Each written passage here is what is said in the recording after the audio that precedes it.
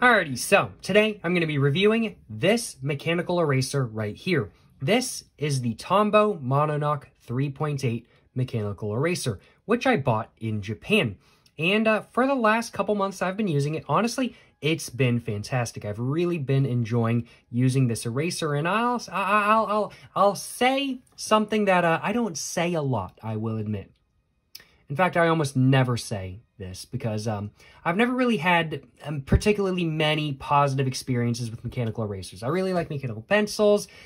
I've never really had any positive experience with the mechanical erasers, though. They all tend to break on me after a couple months or something like that kind of thing, or they're not really mechanical. They're just like clicky erasers or something like that kind of thing. It's more like an eraser holder than an actual mechanical eraser, but this is an actual mechanical eraser, and I think I can say that this is probably my favorite mechanical eraser of all time. And I really do mean that. I really, really, really do mean that. I really like this eraser.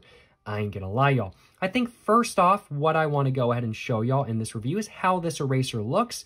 And then after that, I'm going to go ahead and show you guys how it works. And then after that, I think I'm going to go ahead and demonstrate this mechanical eraser's well, erasing ability. But I do think without further ado, first off, let's go ahead and take a look at how this eraser actually looks. So the entire eraser is made out of plastic that has a blue tinge to it. We can see there's a little bit of a grip right here, and then in sort of a metallic, very dark, deep blue, it just says Monoknock 3.8 right there. There's two like little lines right there and whatnot. And then we can just see there's a little bit of a butterfly right there, and then it just says Tombow right there, and then it just says EHKE, made in Japan. I bought this in Japan, so it definitely makes sense why it was made in Japan. And running your finger over the text, there is a little bit of a texture to it, but not anything significant, I will admit. But that's pretty much all there is to the look of this pen. We can see there's a little bit of a how do I describe this? This is a little bit of like a shirt sort of clip or something like that kind of thing. So you can clip it to the inside of your shirt, to the inside of your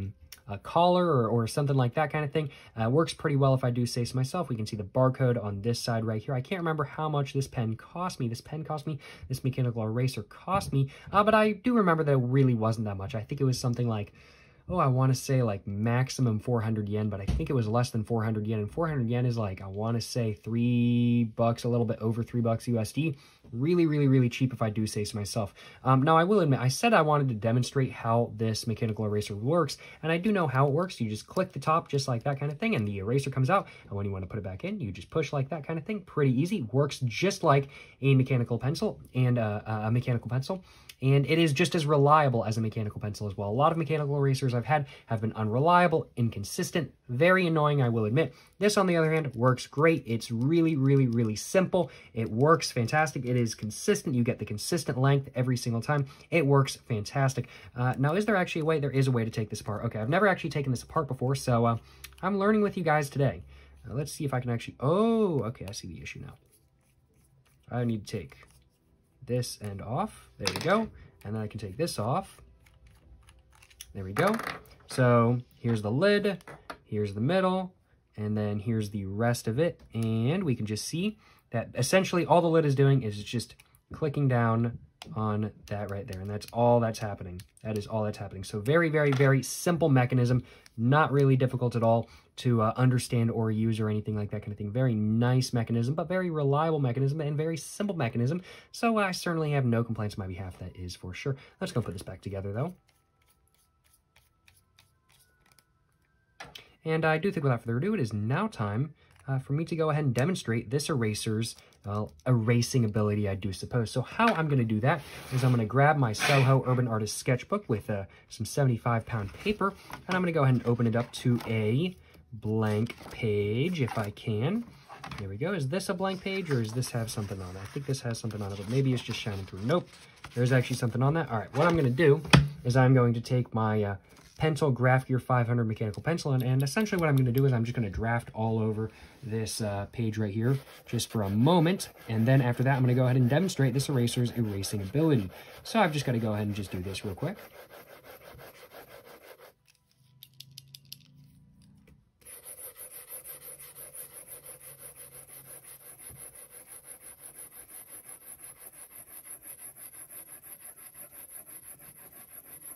I'm just going to try to fill up the rest of the bottom of the page, and then I'm going to go ahead and start at it. I should have definitely chosen a larger lead mechanical pencil or just pencil in general, though, in all honesty.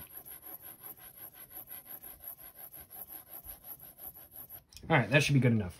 So essentially what I'm going to do is I'm going to draw a fish with this mechanical pencil right here in the graphite with an eraser. Did I say this was a mechanical pencil? No, this is an eraser.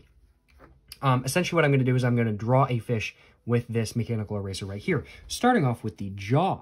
So I'm just going to go ahead and just do the jaw, just like that kind of thing. There we go. We can see right off the bat, this is working pretty well if I do say so myself. Let's go ahead and go over, and let's go and do the tail, just like that kind of thing. And let's go ahead and go down, and then just like that kind of thing.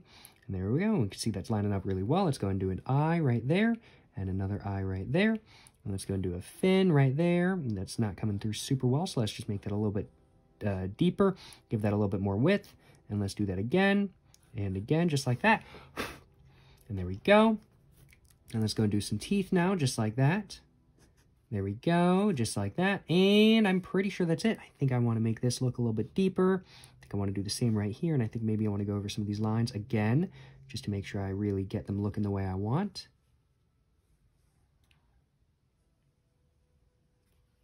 But no, as we can see, this mechanical pencil works really well. It's just ripping up the graphite off of the page, works really well. There really are no issues with it, in all honesty. It definitely is one of the most consistent, well-working erasers, mechanical erasers that I've ever used. It's not the biggest eraser in the world. It's also not the smallest eraser in the world. It works pretty well for both detail and for just overall. Of course, if you're trying to erase this entire bit of graphite right here, it's not going to work very well. It's just not very big. But if you're just trying to erase like little details and everything like that kind of thing, this is pretty good. But the details cannot be too small by any means. I'm trying to figure out how I can get all of this stuff off without... There we go. Cut it all off. I didn't want to smear the graphite or anything like that kind of thing. But there we go. There is the fish that I drew with, well, my mechanical eraser. Certainly no complaints on my behalf. Overall, as I'm sure you guys can tell, I am a pretty big fan of the Tombow Mononoke 3.8 eraser. I really do like it. One thing I didn't talk about in this video is the weight of the eraser. That's something I don't really consider when I'm looking at mechanical erasers. The weight of this eraser is very much... It's pretty evenly weighted. It's a very light eraser. It's made out of plastic after all. But if I had to say where really it was weighted kind of thing, it's more evenly weighted than not, sure. But it is more weighted towards the bottom than not. But I feel like the spring and everything like that kind of thing makes it a little bit more evenly weighted. But no, it is definitely a little bit more weighted towards the bottom, towards the nib than not. The top is definitely very, very, very light. That is for sure. I think that's everything I wanted to cover in this video, though. I certainly hope you guys have enjoyed watching my review of the Tombow Mononoke 3.8. That's not everything I wanted to cover in this video. I can't believe me. I can't believe me. I wanted to go ahead and let you guys know whether I'd buy this eraser again. Yeah, I would buy this eraser again, 100%. The Tombow Mononoke been great. I would recommend it as an eraser for you guys to buy. If you guys like mechanical erasers and you guys want a reliable eraser to use on a daily basis where refills are not very expensive and they're common, at least in Japan, yeah, no, this really is one of the best mechanical erasers on the market, in my personal opinion. I really, really, really do like it. And it genuinely is one of the best mechanical erasers I've ever used. Although, to take what I say with a grain of salt, as I've only ever used like 4 or 5 other mechanical erasers, but most of them have broken after a couple months of usage. And I've been using this eraser for a solid, like, I want to say 3 months now. So I would say this is definitely not like the other mechanical erasers I've used previously, that is for sure. I have faith that this mechanical eraser will last for years to come. Let me just put it that way.